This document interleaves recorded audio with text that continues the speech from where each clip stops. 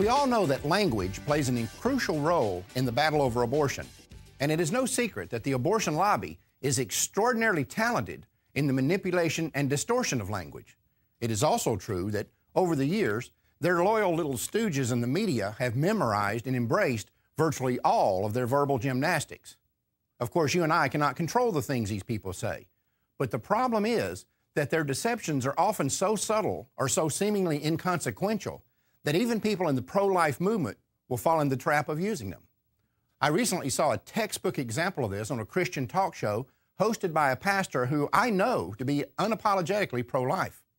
He was introducing a woman to his audience by saying that she had become pregnant at the age of 14 and was then faced with the decision of whether to have the baby or not.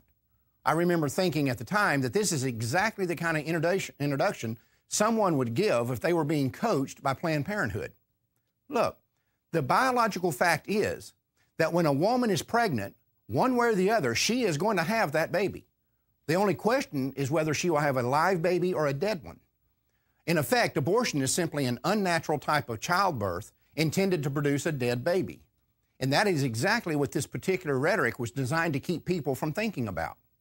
Believe me, the abortion lobby knows that it is one thing for the public to hear that a woman considering abortion is just choosing between having a baby and not having one.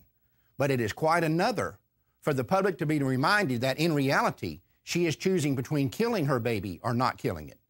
And that is a distinction we all need to be making every time we hear this sort of rhetoric being used, even if it's being used innocently by someone who is pro-life.